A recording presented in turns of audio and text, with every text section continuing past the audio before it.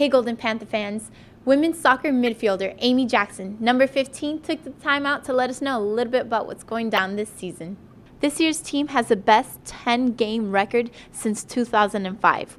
Do you think this team is stronger? I definitely think so. We've had great preparation, like I said, and I think if we continue to work hard on and off the field and get the small things done, then we'll definitely be in with a chance for conference championships. What are your expectations for the rest of the conference games?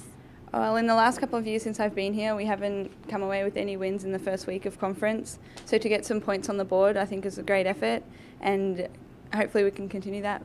So last Sunday, Caitlin Savage had her first shutout game of her career. How do you think she and all the other freshmen have helped this team's play? I think Caitlin's a great asset to the team. She works hard during the games and at practice, and I think that pushes our other goalkeeper to step up, and there's a bit of a competition there, which I think ultimately is what soccer is all about. I'm very impressed with Casey Thames, one of our new midfielders. She's really stepped up to the plate as well. And I think the other freshmen are working hard, and within the next couple of years they'll be great assets to the team too. So how do you think is the chemistry in the team? Everybody on the team gets along really well, both on and off the field.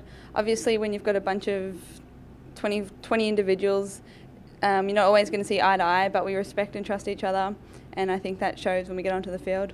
Now, you have been at FIU for almost 3 years now. What has your overall experience been like playing for FIU or just attending FIU?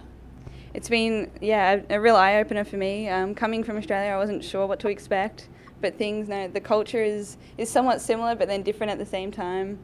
In terms of practice and on the soccer field, it's opened my eyes up to work rate. I'm working a lot harder and I'm a lot fitter than I ever have been, and I think hopefully it'll help me out when I go back home and get looked at, hopefully by national coaches or by other teams at home. What is one thing you would like to say to FIU students and alumni? Please come out and support us. We have a great team with great potential, and you'll definitely see us making our mark in the future. You heard it. Come out and support women's soccer. Go to www.fiusports.com for more details on the schedule.